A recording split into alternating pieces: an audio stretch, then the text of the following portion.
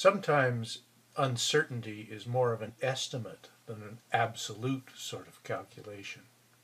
For example, when we're looking at temperature time response of temperature sensors, then if we had an ideal situation with a step function change in temperature, so suddenly going from one temperature to another, we'd expect an exponential decay, first order response from the sensor, and the time constant would be when we got to 63% of that final asymptotic value. It would go up and get closer and closer and eventually reach an asymptote.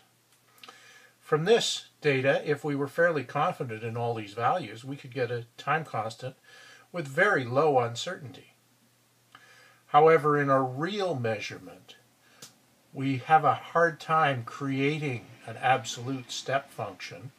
Probably the actual temperature that our sensor's responding to went up sharply, and in the case of our coffee cup, then started to decay back down towards room temperature, while the sensor followed it up and eventually reached close to equilibrium with the actual temperature of the coffee cup.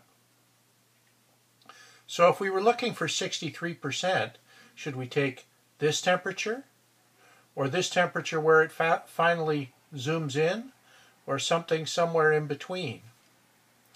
Well, if we take the something somewhere in between, then our range of temperatures that correspond to that roughly 63% has some width to it, about that big. That means that the time when we got there is somewhere between here and about here.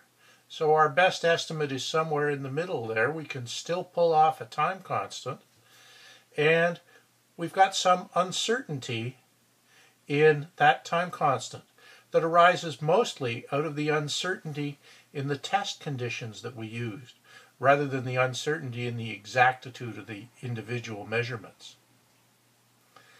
That uncertainty is hard to quantify absolutely without absolute accuracy in the measurements, but we can look at this graphically and say, that looks like about 1/10 of the total time. Our tau is approximately plus minus 10%. And if that level of uncertainty is acceptable for our evaluations, then that may be a good enough estimate of the uncertainty to go forward with.